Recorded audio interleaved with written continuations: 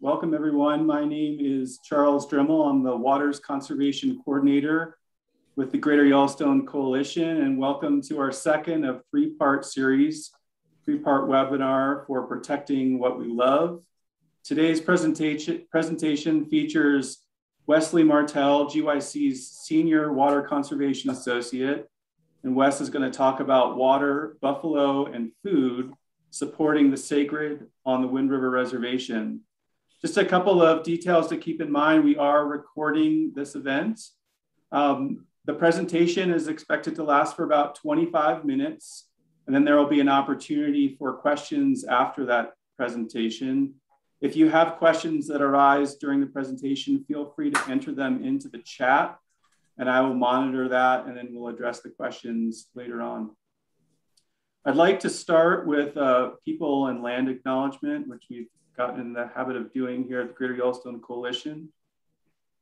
Long before the arrival of Europeans and the beginning of the Western conservation movement, the Greater Yellowstone ecosystem was stewarded by Indigenous people who viewed its lands, waters, and wildlife as sacred.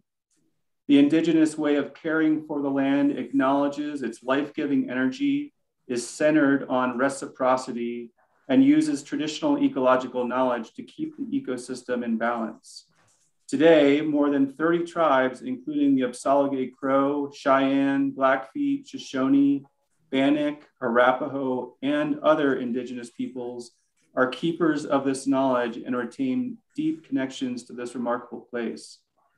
The forced removal of Indigenous people from places like Yellowstone, the loss of Indigenous land stewardship practices that resulted, and the continued exclusion of Native voices from the Western conservation movement are realities we must acknowledge and confront.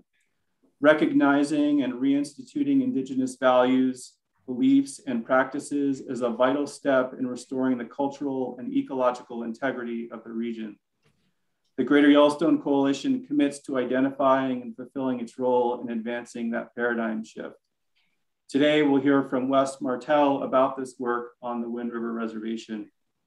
And I'd like to just provide a brief introduction about Wes. Wes has been with GYC for just under a year, and yet has ties to this Greater Yellowstone ecosystem that go back decades. He brings a wealth of experience to help elevate Indigenous conservation priorities that support culture, tradition, and sovereignty on the Wind River Reservation.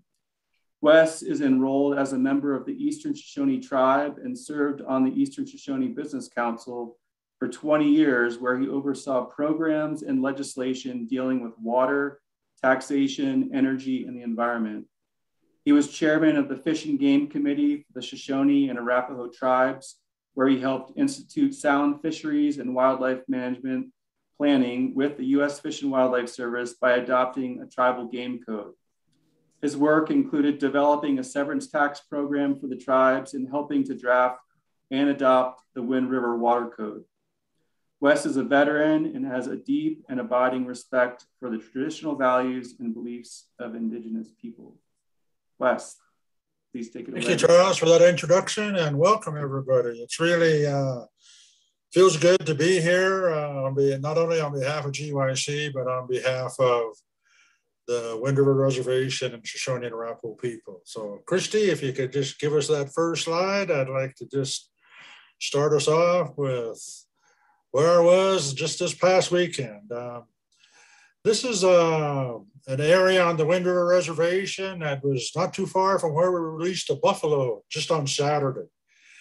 We had good fortune of being able to release 50 head of buffalo on the reservation. And we have two tribes here, Shoshones and Arapaho. So right now there's a Shoshone herd and an Arapaho herd, which will eventually be combined. But each tribe got 25 head of buffalo from the Nature Conservancy. And we were so thankful and happy and proud to be able to do that. And this is Crowheart Butte. And behind that, you see Black Mountain, the round mountain in the back. Straight behind Crowheart Butte is the northwest corner of our reservation, which is 42 miles from the southeast corner of Yellowstone. So You know, back in the day, when the eastern side buffalo used to migrate out of Yellowstone, their migratory path, traditional migratory path, comes right through the reservation, right to those mountains up there behind Crowheart Butte and Black Mountain. So we're very connected to the Yellowstone Park. The Wind River Reservation is 2.5 million acres in west central Wyoming. That's the same size as Yellowstone Park. Right below this bluff is where we released the Shoshone herd. And I got out there while they were still in the truck. And, you know, when they pulled the truck up and looking around and people started gathering, I walked up to that stock truck and they have those oblong holes in the side. And I reached inside and I put my hand on a buffalo's left shoulder. And I just left my hand there for a while. Well, hey, Natcha. Kakutni, Nahawen, Bisa E, Nata Aina, Kakutni, Wokahe, welcome home. It was a very empowering feeling to be able to touch that buffalo. And I wouldn't advise trying to touch a buffalo when they're not in a trailer, but I really got that chance to be able to do that. And then when we went down to the buffalo herd, and they had them on lower trailers. And when they opened up those gates, boy, those buffalo just shot out of that trailer. They'd been cooped up for almost 24 hours. And just to see them running and galloping across our land, our prairie, it was just such a heartwarming feeling. And as I was watching them, I just thought about, you know, way back, the federal government tried to eradicate the buffalo. And the same with us. They tried to eradicate us. And to see them powerful and energetic and full of life and good to be on the ground, it was really a blessing. And I just wanted to share that with everybody because we had a lot of tribal members out there. We had our elders. We did things our traditional way, using our cedars and our drum. The Arapahos, they have specific songs. They have an eagle song. They have a buffalo song. And we were able to sing those songs while we were out there bringing our relatives back home. So I just wanted to share that with you because as you can see, we come from a beautiful part of the world. We're very lucky to call this place home, and we have a lot to be thankful for, and we have a lot to protect. So, Christy, next slide.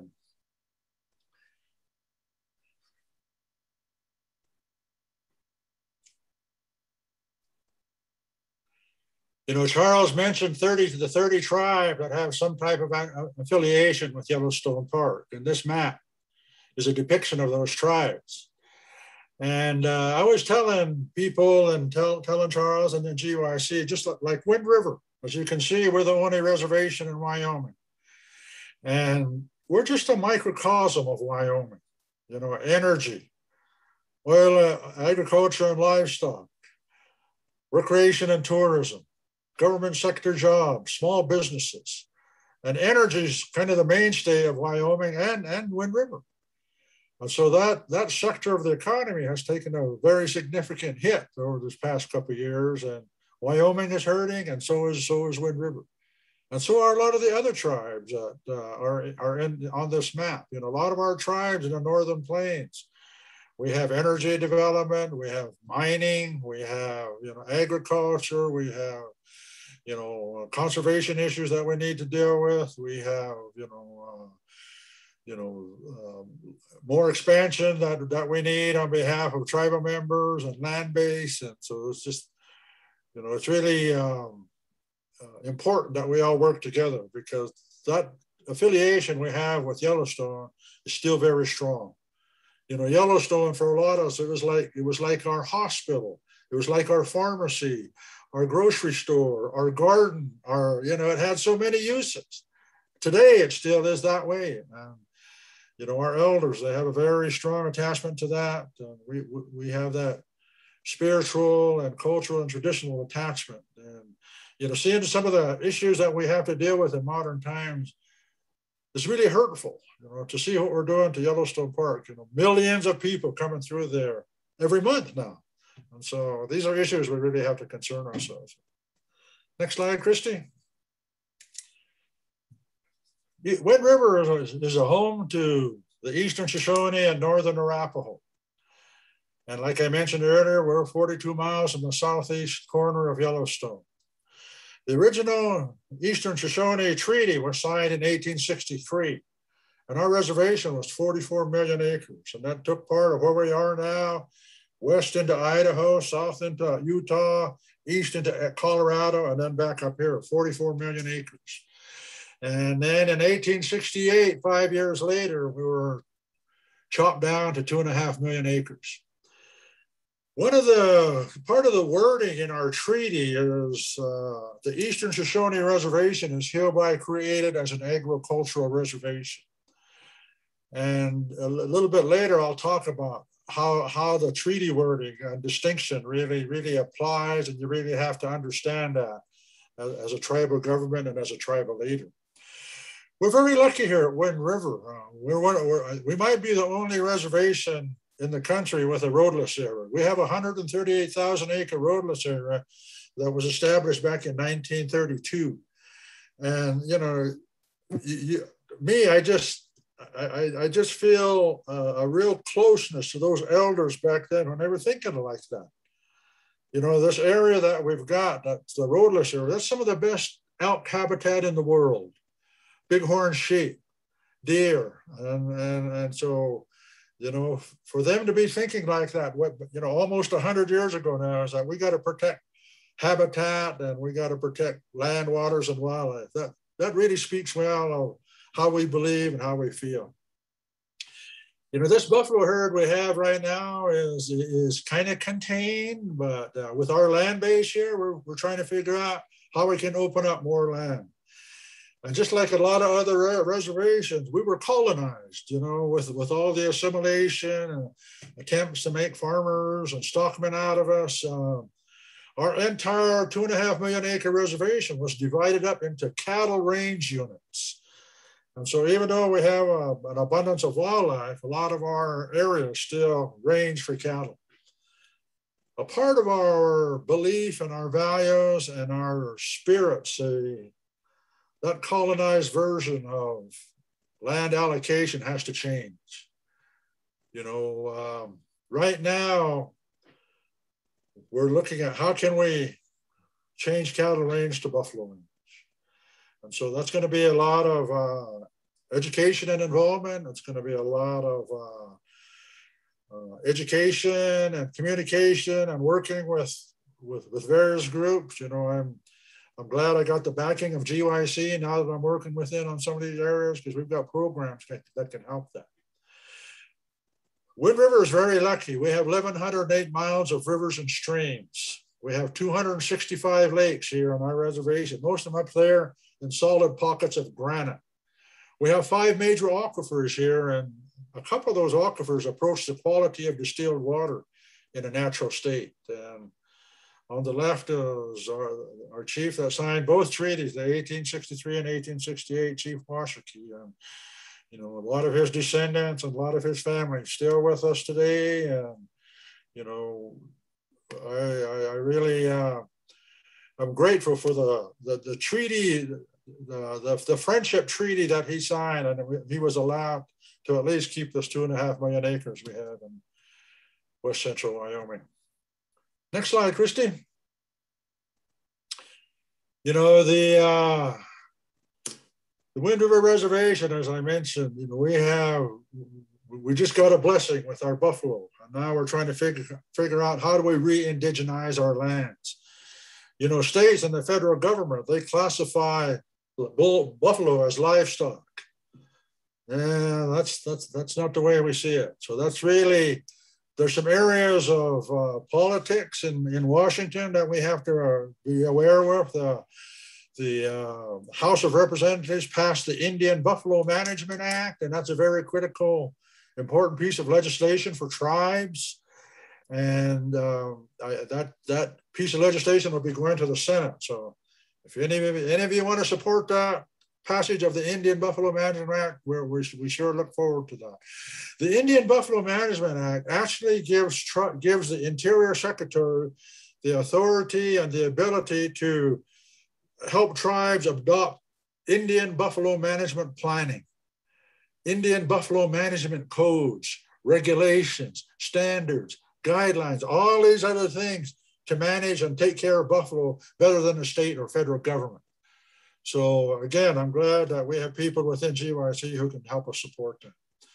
You know, our culture and tradition is very critical to us. You know, you see the porcupine, the eagle, the buckskin, you know, the beadwork that we utilize. And this all comes from our connection to our surrounding, with the good things that Mother Earth provides for us. You know, we're trying to engage our youth in more conservation and understanding, you know, what we have. A lot of our kids don't realize we have 265 lakes and 1,108 miles of rivers and streams. One of the issues that we deal with here is wild horses, like a lot of other places out west. And, you know, horses, again, are another important animal to us. And so we're trying to figure out how we can minimize their impact while also taking care of them.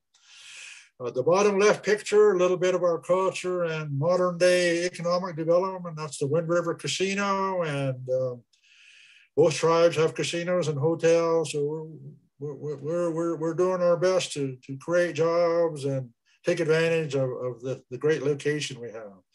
You know, as I mentioned, oil and gas, you know, there's fracking going on out in some of our oil fields, there's surface disposal of, you know, produced water, underground injections, wellhead protection, you know, so there's a lot of issues that we as tribes really have to get more in tune with. How do we acquire the technical and administrative capabilities to take better control of our land? You know, livestock and ranching, a lot of our tribal members out west are cattlemen and livestock producers and you know, hay and alfalfa producers. And so, you know, as we move forward on conservation, you know, water, land, wildlife, it all connects. And so we have to have a management strategy and conservation strategy that acknowledges all these areas. Next slide, Christine.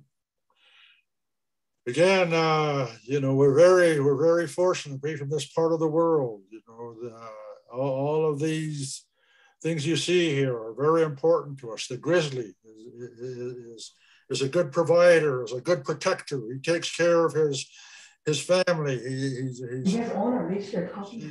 strong. He's always on the lookout, always watching, always make sure, you know, his pack is taken care of. Same way with the wolves. And, you know, we have, you see the beaver, though. The beaver is a very important part of our ceremonies and traditions. They provide good medicines and that we use to protect ourselves and take care of ourselves. The sage grouse, a very important part, the way they dance and move their feet along Mother Earth. You know, we have in our social gatherings, we have a classification of powwow dancers now called chicken dancers. And boy, you see these guys out there emulating the chicken. It's a good sight, and it just further upholds that traditional connection we have within our ceremonies, within our social gatherings, within our hearts, and within the good things that Mother Earth provides us for. We have our eagles, and, you know, we have, you know, we're very lucky here at Wind River. We have all of the varieties of wildlife and fisheries and, you know, winged ones that we see in this picture. Next slide, Christy. You know, when I used to do a lot of consulting work before in my lifetime, and, you know, tribes, water is our most important resource. And here at Wind River, we got into a water rights fight, the Bighorn adjudication, where we were awarded 500,717 acre feet of surface water. Treaty provisions really impacted us here at Wind River, as I mentioned before. The Shoshone Reservation was hereby created as an agricultural reservation. With that wording, agriculture, the state of Wyoming, even the federal government, and even our own tribal attorneys, and even me at that time, we said, well, I guess the only reason we should be getting water is for agriculture. And so here at Wind River on our 2.5 million acre reservation, which is mostly mountains, which you can see in the background, we came up with 104,000 acres of PIA, practically irrigable acreage. based on white man criteria, white man crops, white man economics, and so our cultural and traditional and indigenous values and beliefs were kind of missing in our water rights case. And I really believe that that's critical in being able to maintain our connection of water as a unitary resource. The courts here at Wind River stole about 2/3 of our surface water. And the special master also said that we have no reserved right to the groundwater on our reservation, which is a bunch of you-know-what. So there's really some very important issues that we have to consider and confront if we're going to really truly talk about conservation, because water is the basis of all conservation on our lands. Most of our tribes in the Northern Plains have treaties, and I've seen some treaties that have language that say, these tribes are entitled to the arts of civilization. Well, that's good language, because then you're not restricted to being farmers like us guys at Wind River. I've also seen some language in treaties saying calculated to advance them in civilization. So, treaty wording is very critical. A lot of people don't understand that. If you've got a large land base like we do here, that really gives you more opportunity to get into conservation, other types of areas that are meaningful. So we really need to connect with tribes in all the Northern Plains. A lot of our tribes are not located in their Aboriginal homeland. And so that's a conflict right there, the trauma of not being in your Aboriginal homeland. Some reservations are shared by more than one tribe, like we are here at Wind River. Several reservations shared by more than one tribe. We have the Eastern Shoshone and Northern Arapaho here. The Northern Arapaho were moved here about 10 years in 1878, 10 years after the 1868 treaty was signed, and they were supposed to be here temporarily, and they're still here. So I think they moved him here because back in the day we were traditional enemies. I think the plan was put us together so we could kill each other off, but we worked our way out of them. I always tell our younger people and people that will listen to me is that, when our ancestors signed those treaties, their intent, their main purpose was to preserve a way of life. And when we had our original 44 million acres, the chiefs back then said, this is a 44 million acres. This is a pretty good sized area for us to be able to maintain our way of life, to preserve our way of life. Well, 5 years later, we got most of that taken away. And so, on most reservations, this land base quickly diminished. A lot of other, the Sioux were the same way. They had 48 million acres. Now they're down to, the Yankton Reservation is 60,000 acres. So a lot of land deals, a lot of shady land deals, and a lot of dishonoring of our treaties. Next slide, Christy. The Bureau of Indian Affairs was established in 1824 from the War Department, if memory serves me correctly. One of that was, where they started talking about, assimilation, and the boarding schools started, and, all of the Supreme Court laws that had been adopted earlier, Johnson versus McIntosh, which, upholds the doctrine of discovery and says, us people that were here when the Christians first arrived, we're subhuman pagans. So we're not allowed to own land. We can only occupy it. That's what the Johnson versus McIntosh, the Supreme Court case way back in the 1800s. That was the original kind of first hit on us that really took a major hit of our sovereignty and our land base. The Dawes Allotment Act, another attempt to assimilate us, allowed ownership of land. So those tribes that had land bases, they gave 160-acre allotments to individual tribal members. And here at Wind River, we came under the Allotment Act. But for the positive side is most of our land is still tribal because of our mountain country. A lot of reservations have lost most of their land base. We worked with reservation that had a 300,000 acre land base. 85% of their land base is owned in fee by non-Indians. Of the 15% left of their trust land, 9% of that is owned by allottees that under the Allotment Act, and only 6% of that 300,000 acre reservation is owned by the tribes. However, they still have full civil regulatory authority over their entire 300,000 acre reservation. So make sure we don't lose that point. The Indian Reorganization Act was another attempt to assimilate us, getting us to adopt constitutions. Here at Wind River, we're a very unique animal because we do not have a constitution, and we're doing just fine without one. And most tribes do have a constitution. The National Historic Preservation Act, there are some antiquities laws and environmental laws that really uphold tribal authority and civil regulatory authority. That's where tribes have to pay attention because that's where our power is on conservation and other issues. And so the National Historic Preservation Act actually allows tribes access to archaeological sites off reservation. So that's a very powerful law. Next slide. I know I'm nearing the end of my time, so I'm going to have to kind of speed up a little bit here. Clean Air Act and Clean Water Act, tribes can assume full primacy of those programs. I've got a hope here of being able to get all 29 tribes and the 26 reservations in the Missouri River Valley Basin to adopt the same water quality standards. We can be a major force in protecting the river. Same way with the other tribes, Colorado River, Snake River, Columbia River. Tribes have some power to affect conservation. American Indian Freedom of Religion Act, we finally got our ways recognized. ARPA is a very important tool to protecting our archaeological corporate resources. Native American Graves Patriation Act. Water is life. This dam that you see on the left was established in 1917. That took diverted most of our water out to the non-Indian irrigation districts. And after the reservation was, after the 1868 treaty was signed, they opened up all our land north of the Big Wind River to homesteading after the reservation was signed.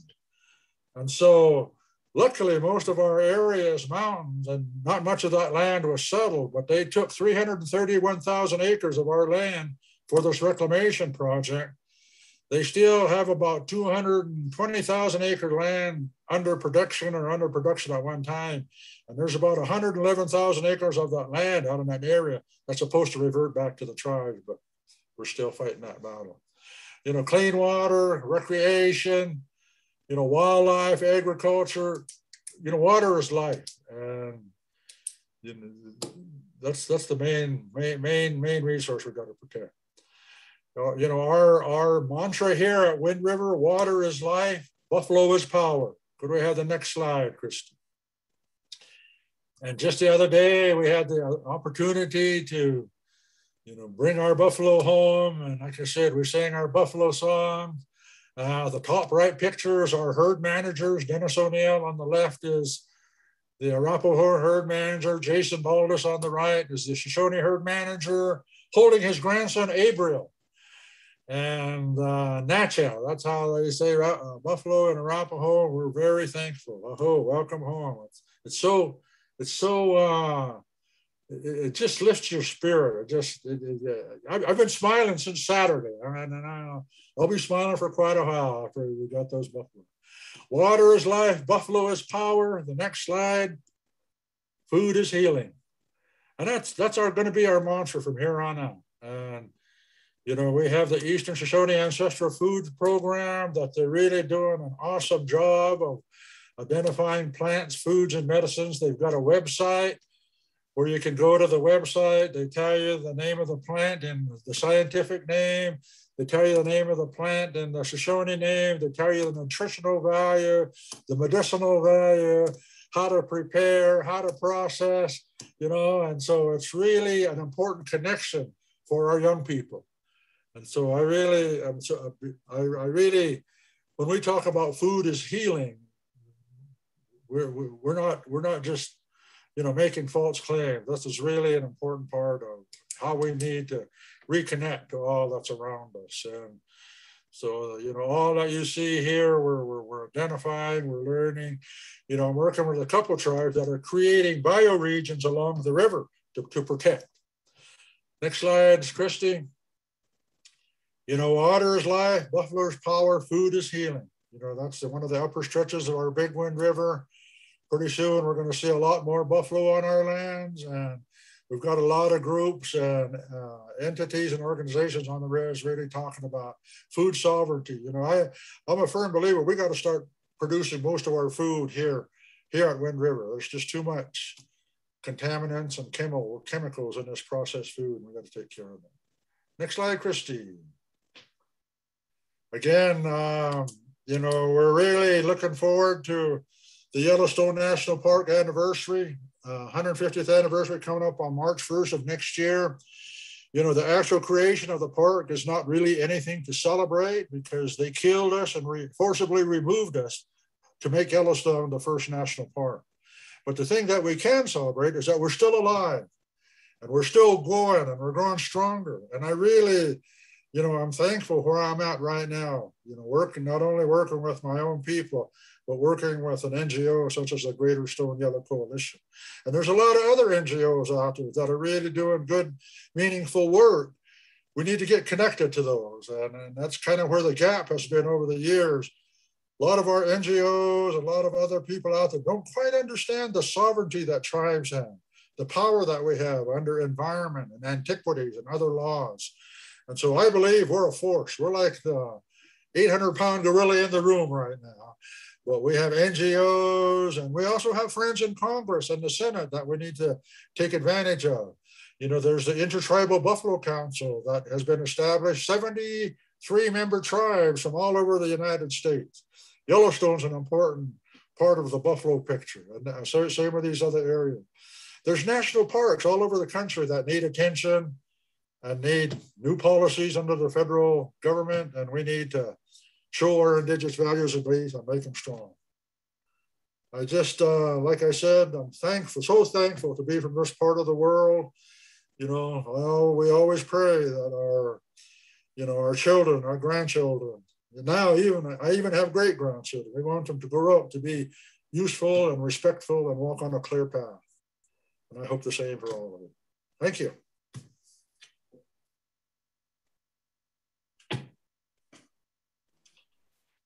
Wes, thank you for that excellent presentation, very detailed and inspiring. So much work that's been done, so much work to do. Now would be a great time for folks to ask any questions for Wes, and the way we'd like to see that happen is through writing questions in the chat. Again, if you joined late, if you scroll down to the bottom of the screen, there's a link to open up a chat box to your right, and you can enter questions to your right. So it looks like we've got a couple coming in. Oh, no, these are just notes of gratitude to you, Wes, for your presentation. I'll start with an initial question, Wes. In your introduction, I mentioned your work in helping write the water code for the tribes on the Wind River Reservation. Could you speak to how that looks different than non-Indigenous approaches to managing water and what the process was like in writing the water code? Western water law was pretty much put together for one beneficial use, and that was agriculture. And in Wyoming, there's all kinds of restrictions to how you can use that water. If you want to transfer use, you have to get a permit from the state water engineer. And, I mentioned we really didn't quite understand how to fully fight to protect our rights. And I really believe traditional and cultural testimony is a critical component of water rights cases. I mentioned that in our case, the special master said, we have no reserved right to groundwater. Well, like I said, that's a bunch of baloney. But in just a case a couple of years ago on the Agua Caliente Reservation, the court said that tribe does have a reserved right to groundwater. So, and I looked at their website and they really gave a good kind of history of their tribe. And they talked about all above ground and all below ground, and the spirits and the beings that are below ground that are connected to help them above ground. And I think those stories are important. Those stories are critical because they're not only connected to conservation and protecting a resource, but they're connected to our values and beliefs. I think that's what convinced the judge that there is a connection below to the groundwater, and that's why they were able to do that. Our code, all, right up front, the purposes of our code, we fully recognize traditional and cultural importance, the spiritual value of codes. All of our policies talk about a non-degradation policy. We don't want any of our water resources or air quality to get any worse. We recognize the importance of, we were forced to look at PIA, practically irrigable acreage. I've come up with a term to help tribes that are fighting water rights, and I call it traditional irrigable acreage.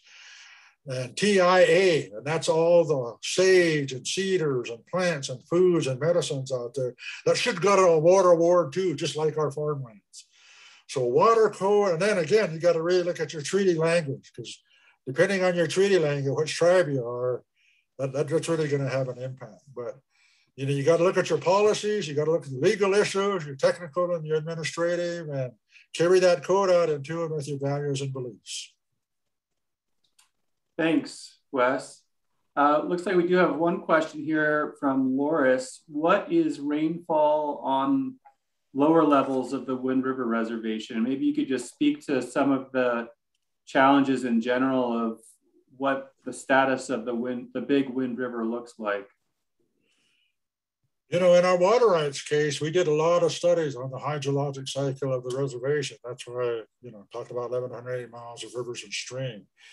Even here in our reservation, there's a drop in elevation from those farmers and ranchers that are up closer to the foot of the mountains than further down where we get into the eastern part down around Riverton. Soils classifications. And then we've done some recent studies on the Big Wind River, and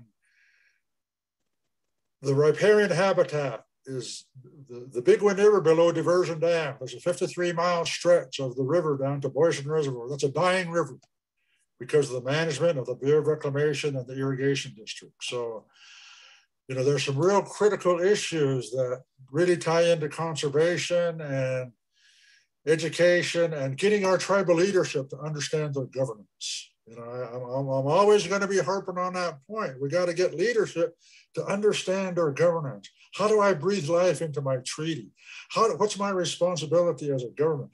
How do I make my governance work for the benefit of strengthening our families and communities?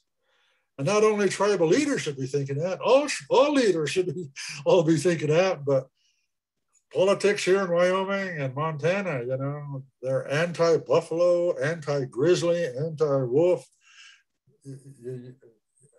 I just see they're scratching my head with both hands sometimes. Great, thanks, Wes. We have a couple more questions that have come in. First, what's your vision for Yellowstone National Park moving forward? What would you like to see change about the relationship between the National Park Service and tribes? My vision of National Park Service includes a lot of diversity, equity, and inclusion. But I think a good first step is putting an interpretive center right in the center of Yellowstone there where Old Faithful is, a building that exemplifies and honors those 30 tribes that have ancestral affiliation to the tribe. I think we need to show the world, number one, that we're still here, and the amazing resources that we have with the park and how we must protect them. Yellowstone is a major supplier of buffalo. We really need to get the Indian Buffalo Management Act passed and start working on how do we transfer buffalo directly from the park to the Wind River Reservation or other federal entities. I think, the Yellowstone River is part of the headwaters of the Missouri River Valley Basin. I've already told you of my dream to get all 29 tribes to have the same water quality standard So we have a louder voice in protecting the river. You know, the ability to use certain parts of the park when we want to for gathering, for ceremonial uses. There's several tribes that still have hunting there. You know, with the masses and with those kinds of rights and considerations, there has to be a lot of discussion on how we can serve, how we address each of these areas. You know, we just can't keep allowing millions of people to come into the park every year. And so I think, being part of the Greater Yellowstone ecosystem here at Wind River, we have our part to play in, you know, upholding our environmental and archaeological laws. What can we do to increase our influence of the Shoshone National Forest, which is between us and between us and Yellowstone? So tribes, we really have to flex our muscles and exert our sovereignty wisely, because we have a big role to play here. And I'm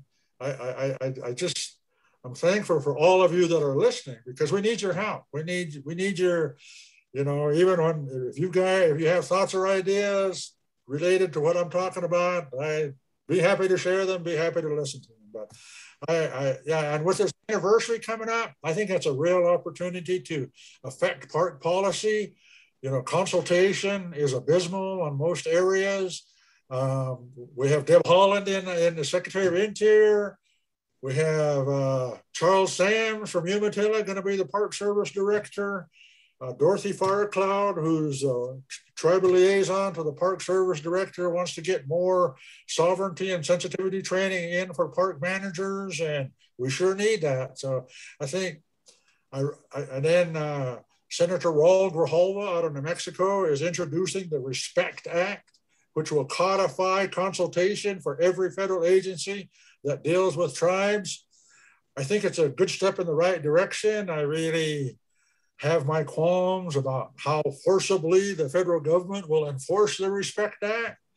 But if it's passed, I think it's up to us as tribes to do the best we can to enforce it ourselves. So I've got a lot of hopes and dreams for Yellowstone, and tribes are going to be right in the middle of the picture. We have another question that segues into water. It says treaty wording of the Wind River Reservation established this place as an agricultural reservation. Has the tribe received money in damages and taking in the Bighorn adjudication cases? You see other tribes getting billion-dollar settlements from leasing with their winter's rights for millions. Has the Wind River considered settlement? Why or why not? Considered what? Has the Wind River Reservation considered settlement with the federal government? Why or why not? Well, the reason we're not considering it right now, because we litigated, and our water rights case already went to the United States Supreme Court. However, whoever asked that question made a very good point about all these tribes that have signed water settlement agreements. There's about 36 tribes that have signed water settlement agreements, and all those tribes got large sums of money to develop water codes, to develop water administrative planning, to develop irrigation systems, infrastructure. And here at Wind River, we didn't settle. The state took us to court in 1977 based on the McCarran Amendment, which allows tribes to be drug into state courts. And so based on that McCarran Amendment, the reclamation project was created, and we're forced to into the agricultural reservation rut, and so the overall picture of the code really is critical in making sure that we have the money to do what these settlement tribes got.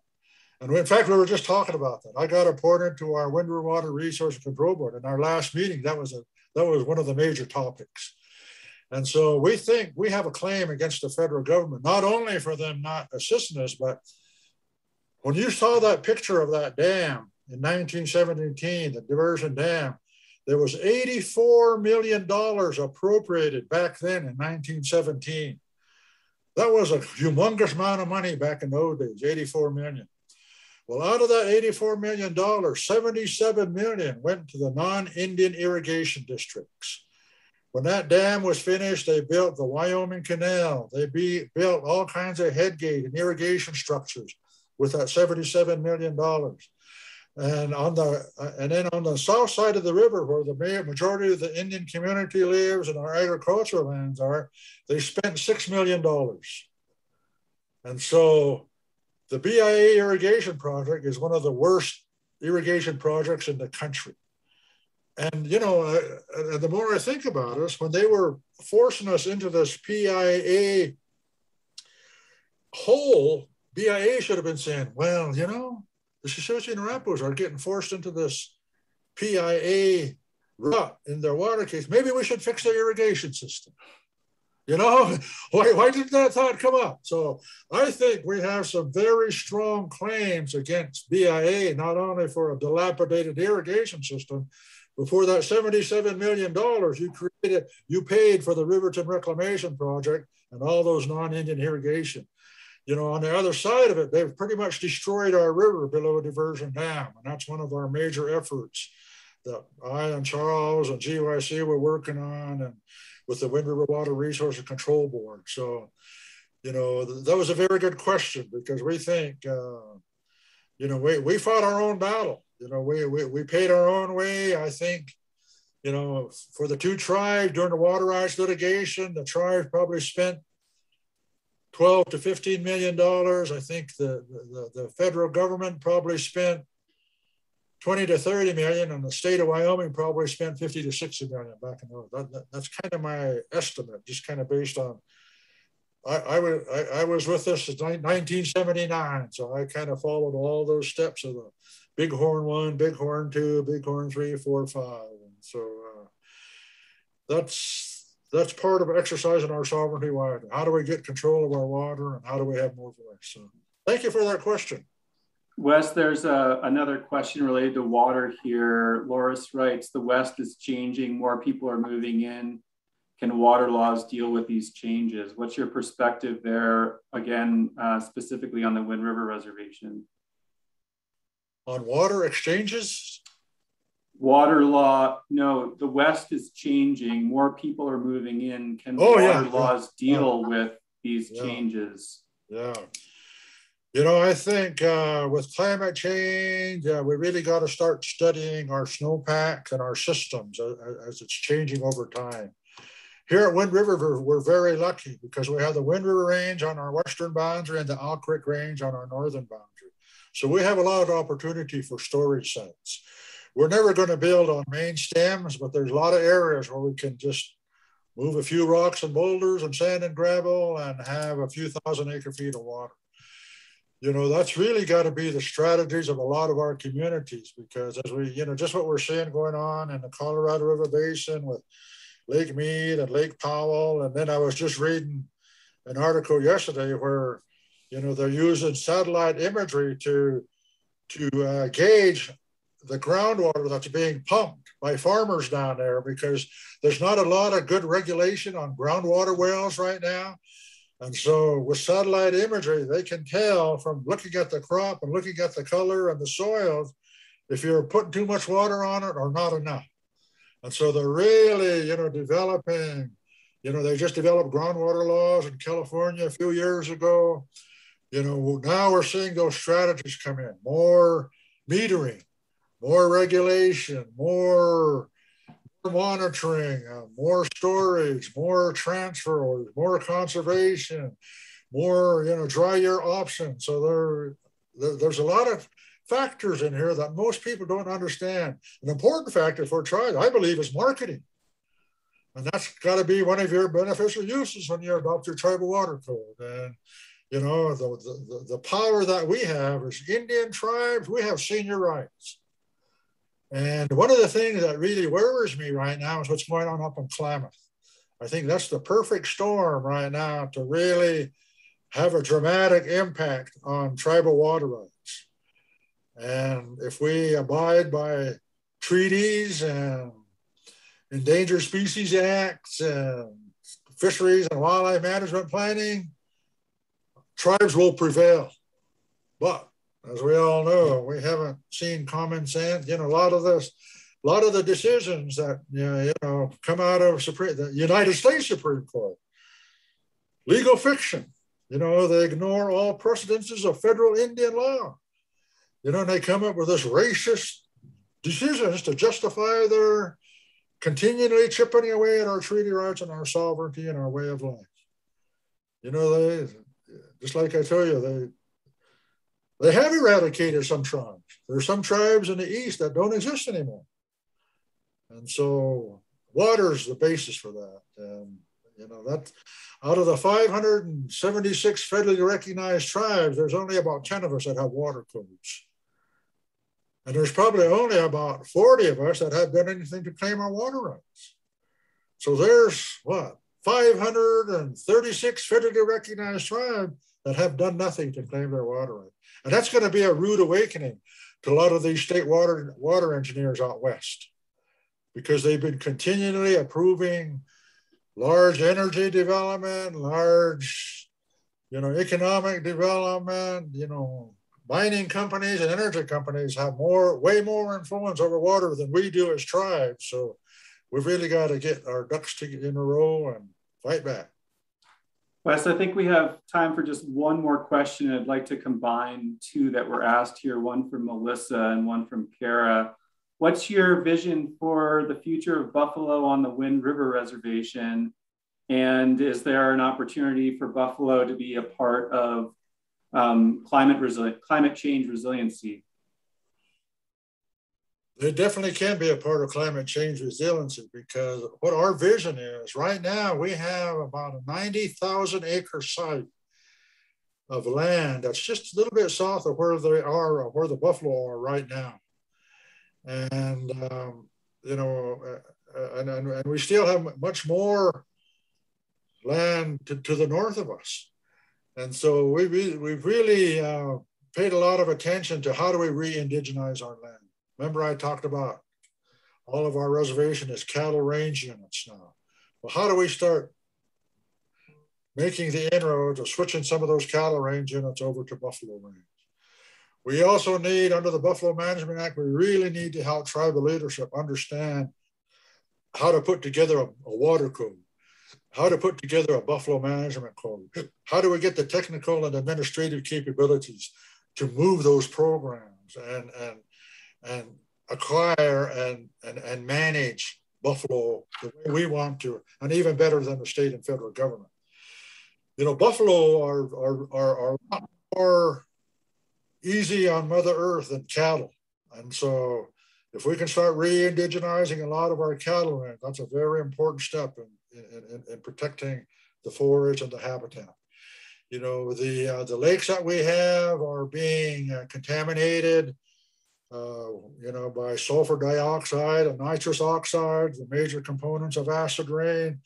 We've got that big gas processing facility just over the mountain from us at LaBarge. And so, those, climate change is impacted by that. We've really got to start looking more into green energy and renewables, and how do we support that, not only from Wind River, but all tribes. So, like I say, I envision a major role of tribes in the conservation efforts of this country.